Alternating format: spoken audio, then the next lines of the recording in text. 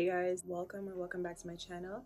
I am Tian, aka TIANNE876. In this video, I'm just gonna give a quick update on my PT test results. Hey guys, so it has been almost a month. So in the entire month of October, my unit was doing mock PT tests. Luckily, I got the chance to use the scores from my first mock PT test as my official one. So I scored an 88, I think. I don't really remember. I have been recording and vlogging up until that moment, which was probably about the first week or second week of October. I also made a previous video. It's kind of like compressing all those videos and then some, and I watched it back and I really wasn't happy with what I was seeing. So here we are, take two. So I'm about to be a whole year into the Air Force. I have basically maybe 3 weeks until I officially meet my year mark, and it just feels super surreal. Time really went by super fast. I have made a lot of changes in this year, and you know, I just thought to myself that I need to like reflect on my journey and sort of like come up with some questions that I think anyone wanting to join would want to know. So here we are. I'm gonna pull up my laptop that has the questions that I have curated. You guys know, you're more than welcome to message me on Instagram, Twitter, Snapchat, whatever you'd like. I am here for you. If I don't have the answers right away, I'll get them for you, and that is a promise. So I just have 6 questions. So let's jump into them. First question is, do I feel comfortable where I'm at right now? I know that before I might have said that I didn't really like the base that I'm at, but right now I've kind of like got comfortable and used to the pace that we have, and I kind of really like it here, you know? One of the beauties of being in the military is that you get to experience different things, and you have to see the positive side of everything. And the positive side of this base is that it is a small base. I get to network a lot easier if I put myself out there some more. I get to just understand and learn my job more in depth. There's not much to do in the surrounding areas, but the base itself is like perfect to me. I honestly feel like everything happens for a reason, and my reason for being here was for me to like just have time to refocus and work on my goals, because like I said, I've accomplished so much, so far, and I don't think I would have gotten that opportunity if I was somewhere else. I probably would have, been putting stuff off. This base is like perfect. The next question is, do I wish I signed for 4 years instead of 6? And the answer to that is still a hard no. I signed for 6 initially for a specific reason, which was to just kind of like have more time to accomplish a lot of my goals that I wanted to accomplish in my first contract. And I don't think I could have done a lot of the things in 4 years, so I won't regret signing for 6. Would I recommend signing for 6 to anybody? I would say it's up to you. 4 years is still kind of long. 6 years is just 2 more years, so it's like, if you're in the position where you're just like uncertain about what you really want and you just want to like have a feel of the Air Force, I would say sign the shortest contract, which would be 4 years, but honestly, it's up to you. So the next question is, how do I feel living on dorms? I have gotten a couple questions about dorm life on Vance Air Force Base. The way this dorm is set up, you have to share bathrooms with someone next door, so that's technically your suite mate. And usually like senior airmen, they get to move out of these conjoined suites, and they have what's called like an airman suite, which has their own bathroom. It's a little bit more spacious. Like when I tell you this room is super small, like if I kick my foot out right now, I'm gonna hit the wall lockers. I don't know what you call this, but if I kick my foot out right now, I'm gonna hit it. So it's that kind of small, but honestly, I'm not complaining. Like I said, I just go with the flow. That's me. I'm that type of person. I roll with the punches. I think the first question was, do I feel comfortable with where I'm at? Yeah.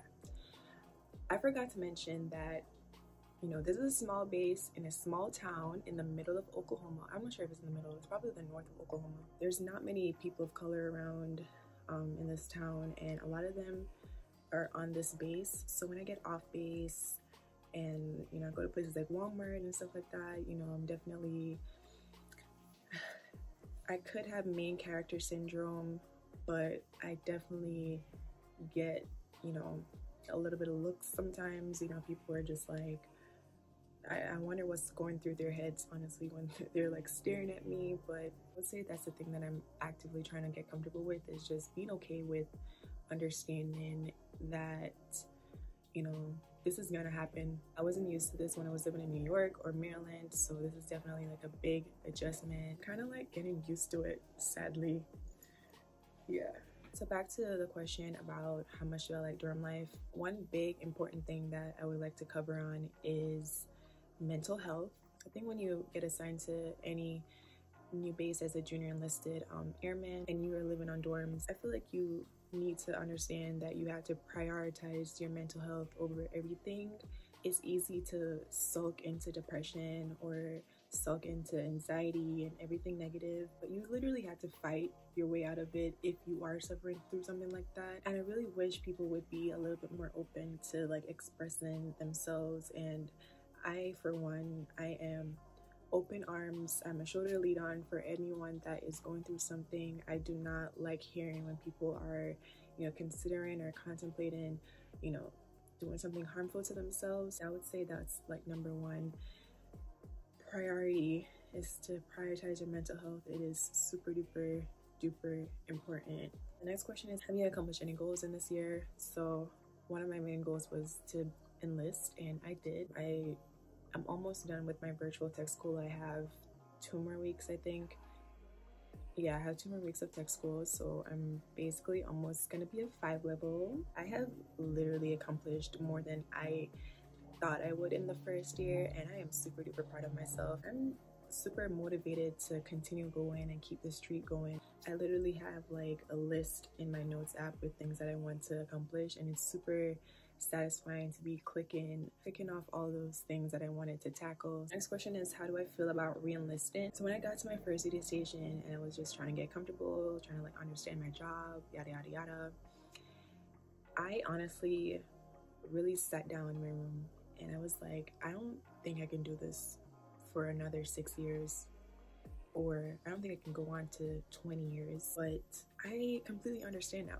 That's the main theme of this entire realization being in the military for a year, is that I understand. I now understand everything. The reason why I didn't want to re-enlist was I feel like, I don't really remember what had happened that made me feel that way, but I have a goal of commissioning for my next contract. So I don't know if that doesn't work out.